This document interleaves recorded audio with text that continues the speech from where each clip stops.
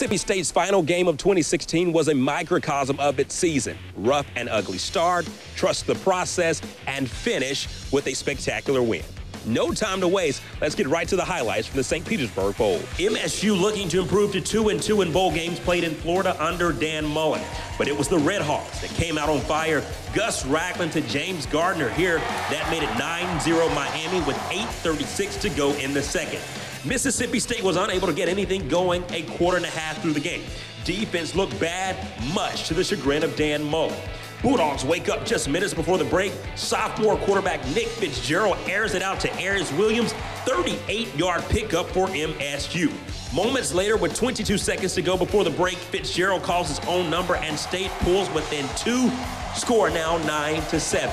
Second half action now after Miami scored to take a 16-7 lead. MSU came back down and put together a nice drive. Fitzgerald capped it off with his 44-yard scamper. State trailing by just two, 16-14. Weston Graves would later tack on a 36-yard field goal with 2:46 left. Bulldogs' first lead of the game. The defense would bend, however. Redhawks drove down the field, had an opportunity to kick a game-winning field goal, but it's blocked by Brandon High alum Nelson Adams. Former Clinton Arrow Cedric Giles recovers. That's your ball game. MSU wins a thriller. Final score, 17-16, MSU. Now, the end result, like I said, just leaves a great smile on your face. You know, a lot of frustrating things happened during the course of the game for us, but like I said, you know, I mean, you're proud. I mean, you're happy. I mean, to finish the way with, you know, winning the Egg Bowl, coming here, winning the St. Petersburg Bowl, send these seniors out that way for what they've been able to do. It is very, very satisfying.